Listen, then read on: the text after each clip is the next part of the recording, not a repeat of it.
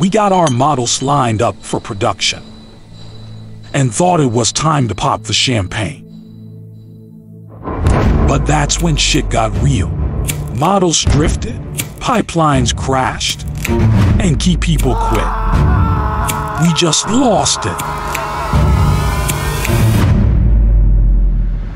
And then we found it.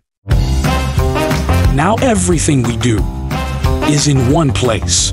Models, pipelines, logs, everything. And we're spinning up thousands of machines, both cloud and on-premise. I know what you're thinking now. It must be too limited, too dependent on this and that. Wrong. It's actually very flexible and API first, which means we can choose how we work. It's made for pioneers and it's hardcore. You should check it out. That name is hard to pronounce.